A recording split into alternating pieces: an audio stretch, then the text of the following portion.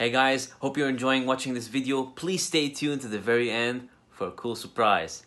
Stick around and find out.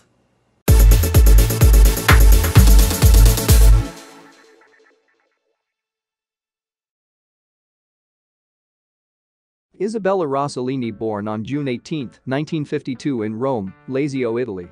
Isabella Rossellini, the Italian actress and model who has made her home in America since 1979 and holds dual Italian and American citizenship, was born cinema royalty when she made her debut on June 18, 1952 in Rome. She is the daughter of two legends, three-time Oscar-winning Swedish-born actress Ingrid Bergman and neo-realist master Italian director Roberto Rossellini. She was also the third wife of Oscar-winning director Martin Scorsese from 1979 to 1982 and the partner of legendary director David Lynch. Rossellini was raised in Rome, as well as in Santa Marinella in Paris. She underwent an operation for appendicitis at the age of 5. At 11, she was diagnosed with scoliosis.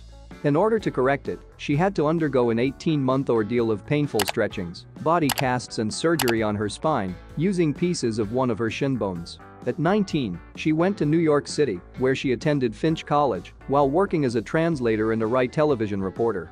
She also appeared intermittently on L'Altra Domenica, also known as The Other Sunday, a TV show featuring Roberto Benigni. However, she decided not to stay full-time in New York until her marriage to Martin Scorsese, 1979-1982, whom she met when she interviewed him for Rai. At the age of 28, her modeling career began when she was photographed by Bruce Weber for British Vogue and by Bill King for American Vogue. Rossellini made her film debut with a brief appearance as a nun opposite her mother in the 1976 film A Matter of Time. Following her mother's death in 1982, Rossellini was cast in her first American film, White Nights, 1985. This was followed by her notable role as the tortured nightclub singer Dorothy Volans in the David Lynch film Blue Velvet, in which she also contributed her own singing. Other significant film roles during this period include her work in Cousins, 1989, Death Becomes Her, 1992, Fearless, 1993, and Immortal Beloved, 1994. In 1996, she appeared as herself in an episode of the TV series Friends called The One with Frank Jr. In 1996, when Isabella Rossellini was about to turn 44, she was sacked. After 14 years as the face and spokesperson of Lancôme Cosmetics, she was told in no uncertain terms that she was past it. Beauty advertising was about the dream, executives told her, not the harsh reality, and women dreamed about being young. The actor's face would soon become an unwelcome reminder of the aging process.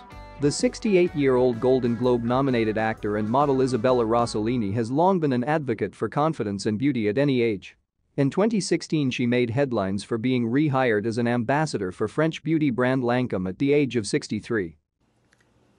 For more information on the giveaway, the link is in the below video. Thank you and have a good day.